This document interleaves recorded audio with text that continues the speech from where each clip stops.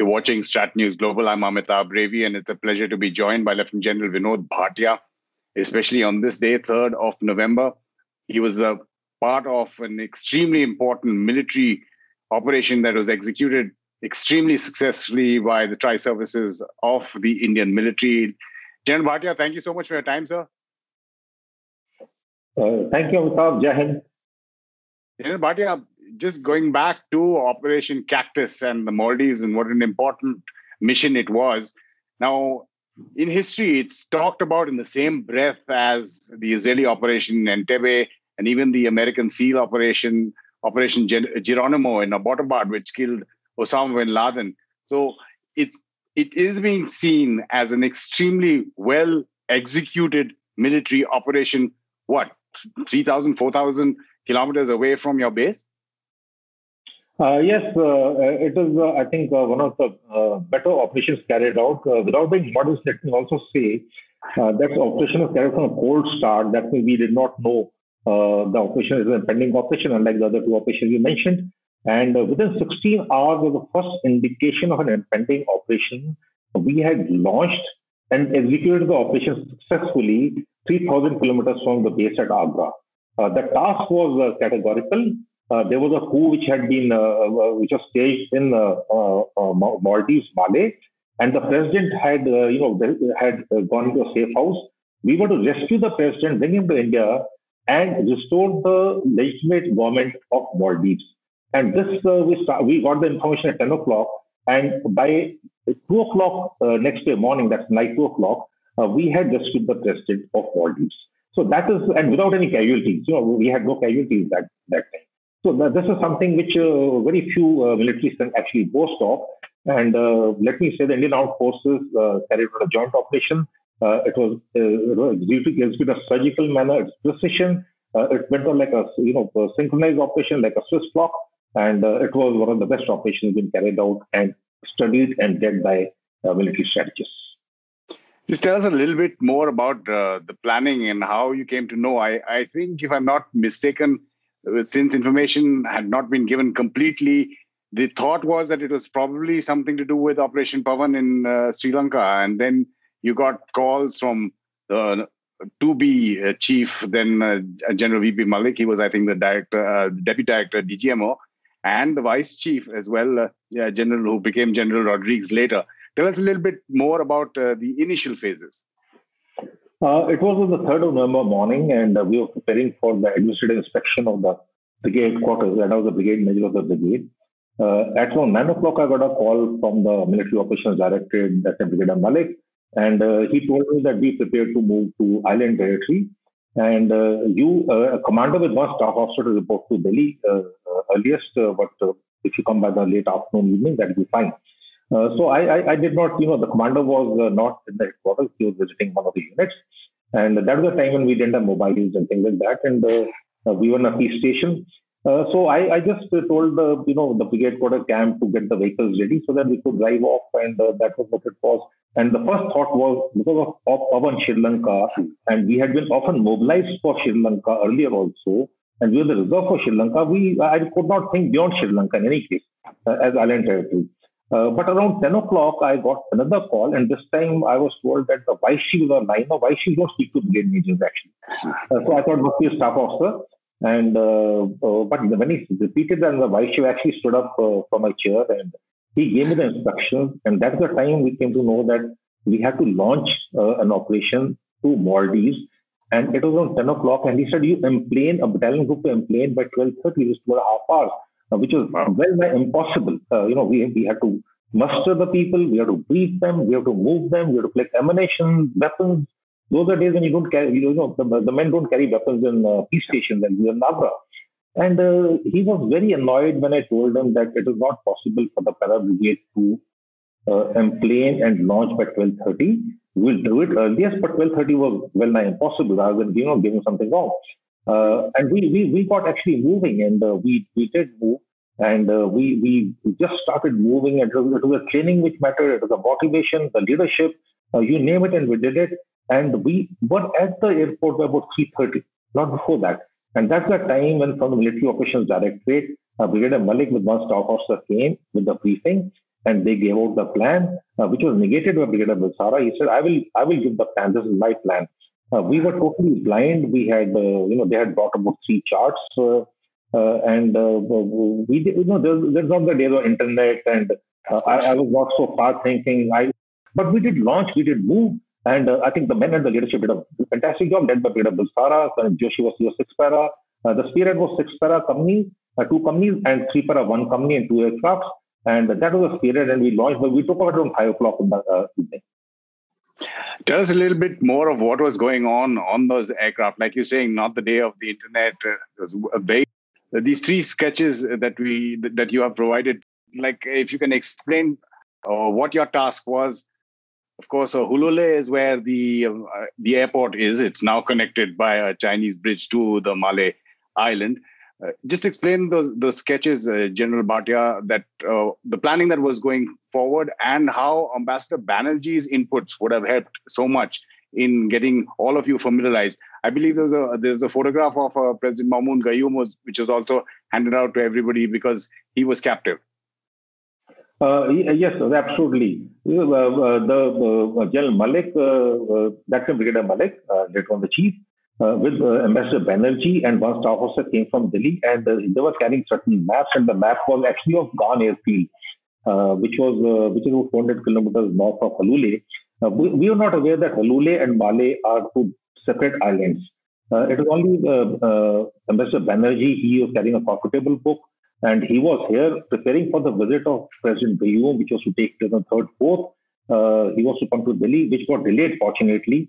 And otherwise, he would have been in Delhi when the coup would have happened. And Ambassador Banerjee was there in preparation for the visit. So he was the one who told us, and this is, there were just 3 sketches we had of Malé. These are tourist sketches, which the MO had brought, a few copies, photocopies. And we were told to plan on that. The plan was to airborne, it was an airborne operation to drop. And we are a large country. We don't understand that Malé itself is just about 3 square kilometers at that point of time with a population of 55,000. And Hulule, a different island altogether. And the Hulule airstrip was 46 meters wide at the 2 ends. And the terminal was 250 meters wide. And we did not have the parachutes. We only had about 60 parachutes, 65 parachutes, I-76, which at the range. And I-76 parachutes don't have, what we call pani ki car. You don't jump, water jump, you can't carry out the I-76 parachutes. And we would have gone into the water. They wanted us to drop out there. But Bulsara, his leadership, I must, thank him for saving us, saving the brigade, and saving the nation. And he said, no, we will take a call in the air. We are not planning a drop. Let's see, let's get there, and we will drop or we will land. I will decide in the air. So the complete planning was actually done in the aircraft. The troops were briefed in the first aircraft was 2 companies of 6 para. Joshi was the CO. RGS was the company commander, Umaid another company commander, and the reserve aircraft had KK Singh as the second, as the reserve brigade commander. He was carrying the reserve brigade quarters, and a company of 3 para. So these 2 I-76 we took off around 5 o'clock. All the planning was done during the flight, which was about 3 hours. We landed there about 21:49 or 21:50, about 4 hours 50 minutes. The complete planning was done there. Briefings were done in the air. And we landed in hats off to Group Captain Dawood, who took the risk of landing on a blind, airfield at Hulule. The code word was there with Dawood and me. The code word Habia, and also the lights going on and off for 3 times. But then the point was, anyone could have, put a pistol on the head of the ATC chap, and he could have given the code word. And we would have landed, someone just putting a bicycle or a vehicle on the runway, the complete operation would have failed. The complete spearhead would have been, written off. That sort of it was very embarrassing. But then, of course, the fortune favors the brave. Who dares wins. That's the regimental motto. And we did land out there. And once we landed, we took everyone by surprise. The speed and execution, the speed of decision, speed of execution, the surprise factor was that. Later on, we spoke to the crew leaders. He said, "Sir, how could you expect someone to land at 10 o'clock? Who could have done it?" And let me tell you, we went on invitation of the president. The president had asked the Americans that day. He had asked the Soviet Union. He had even asked Pakistan. Pakistan. Yes. and India. And we were the ones, the Prime Minister said, okay, go means go. And we just took off and we went out. It's a training, it's a self belief, it was a motivation, the leadership which got us going. And we never looked back actually. And of course, let me also say that we are lucky. And as I reported, you need, lucky leaders and lucky generals. We were lucky that day, there's no doubt about it. Luck was on our side, but then luck favors fortune favors the brave, like I said.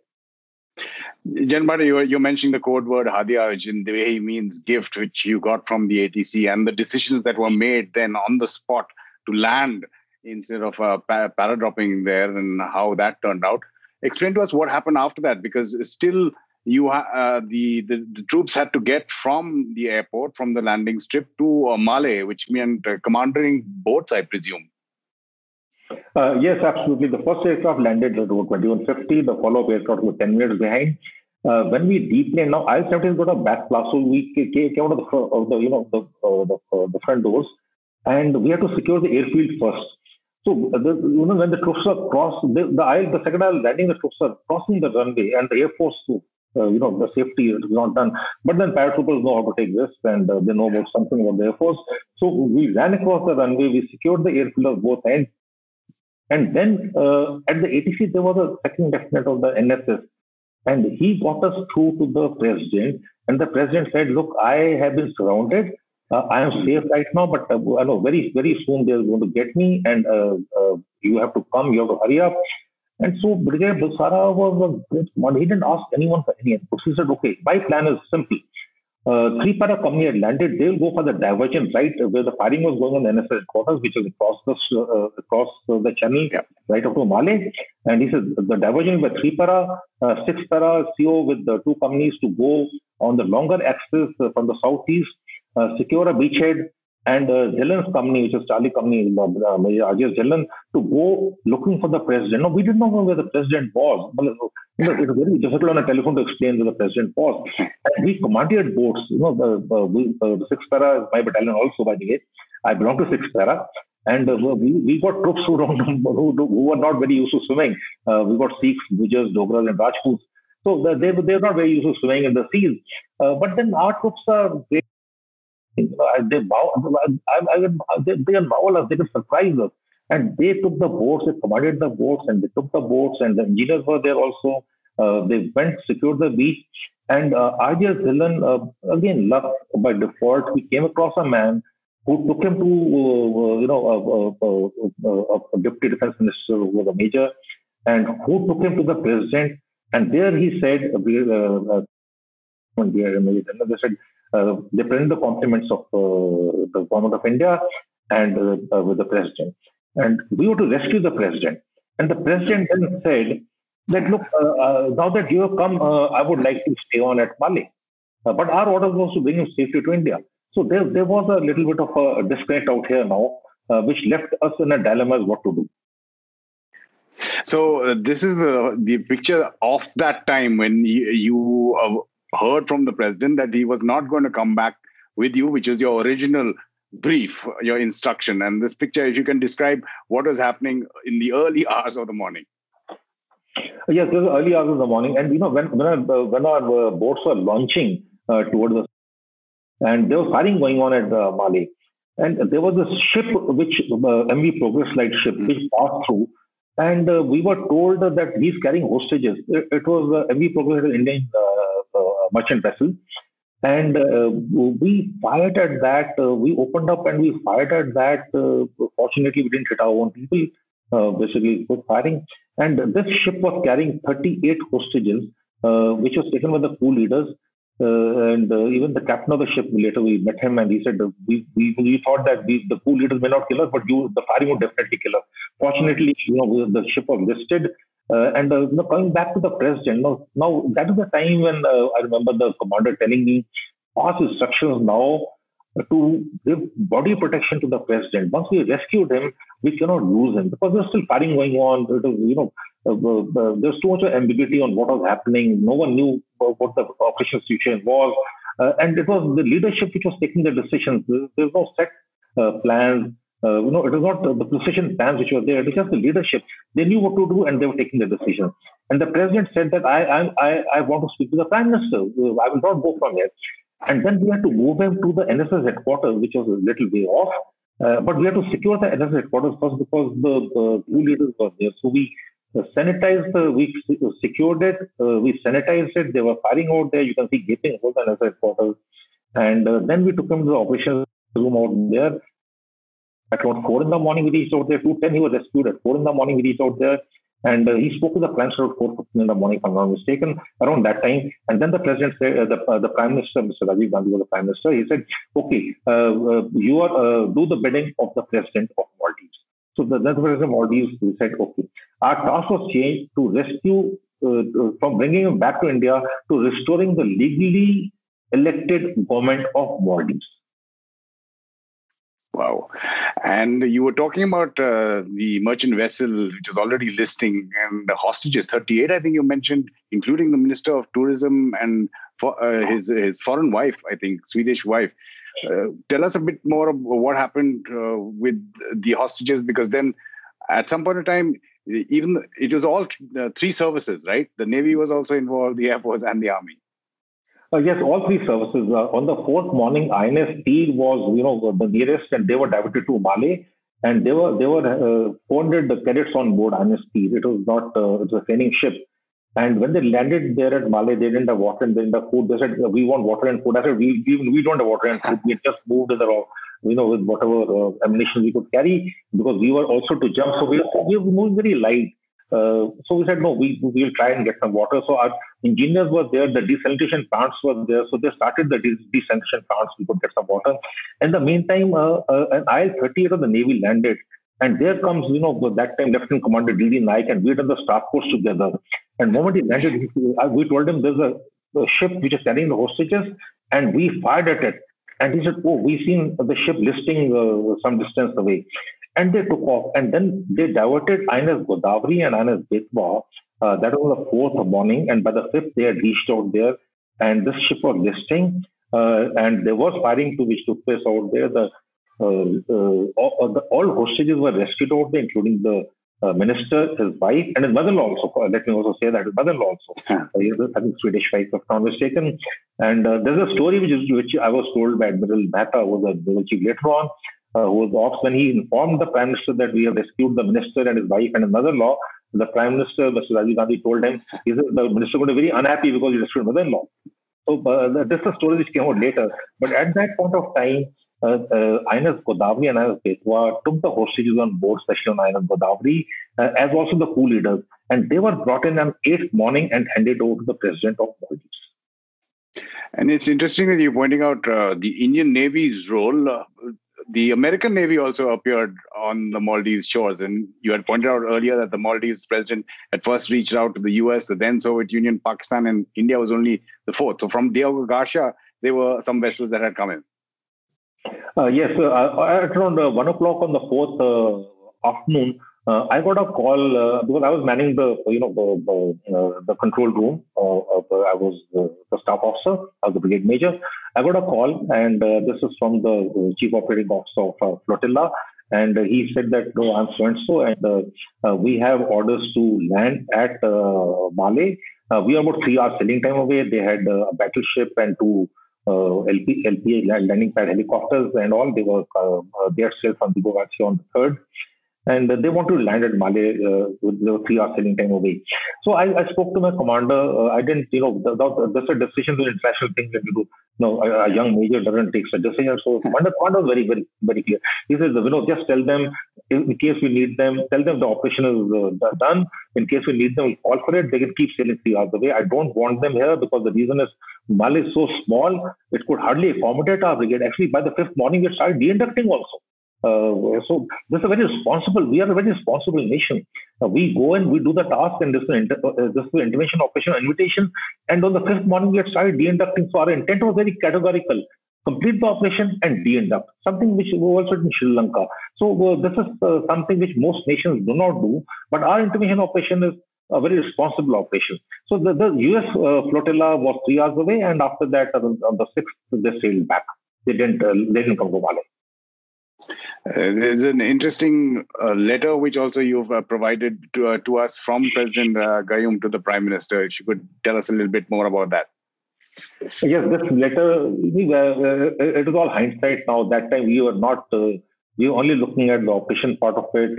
On the 4th, we had to clear Malé. The president wanted us to start, because Malé is, Maldives is basically the tourism industry. And he said, please restart activate the air, restart the flights because we have to survive on tourism. So we had to clear the Malé on the 4th, sanitize the complete area because we were not sure what was left. And we had known that the coup leaders had been captured, but the remnants we did not know. Some of the remnants we had chased on boats and captured also. And this is being done by our 6 troops. Major Preetham Singh was there, 6 para. But this is being sanitized by 3 para, by 7 para had moved in. We had the artillery there, 24 tons of ammunition there. The complete brigade moved in by the 4th morning. It was a massive operation. We would just mobilize and move in. It was fantastic. Totally, everyone was there. But we sanitized the complete thing on the 5th afternoon, late afternoon. We had the first flight landing. Open. So the president was exceedingly happy with this operation. We had no casualties on our side. We had no casualties on Maldivian side after we landed. There were casualties prior to that, but after we landed and we ensured the safety of the people out there, and that is where we earned the goodwill and the respect of the Maldivian people. And this I think is exceedingly important. Doing the will, the will of the people is very important. The goodwill is very important. So that is what made the operation. When we landed out, the duty-free shops were open, the banks were open, everything was there, and we had to put guard on the duty-free shop, guard on the bank, and everything. When the Maldivian people came back, they found as it was as they had fled on the 3rd morning. Well, I can personally vouch for that goodwill, which still continues to this day in the Maldives because of what you and the boys did 32 years back. Just there was a lot of recognition, international recognition post that, and Jane's doing an article, Time Magazine's cover page as well. And it's interesting to look back 32 years when India is still talking about something of similar nature in terms of tri-service operations or projecting our strategic power in the region. Yes, we have the outreach, we have the military capabilities. We may not have joint structure, which has come with the CDS on January this year. But when it comes to it, our jointness comes out of our training academies of the NDA, the Staff College, the war colleges, the National Defense College. So and understanding for each other.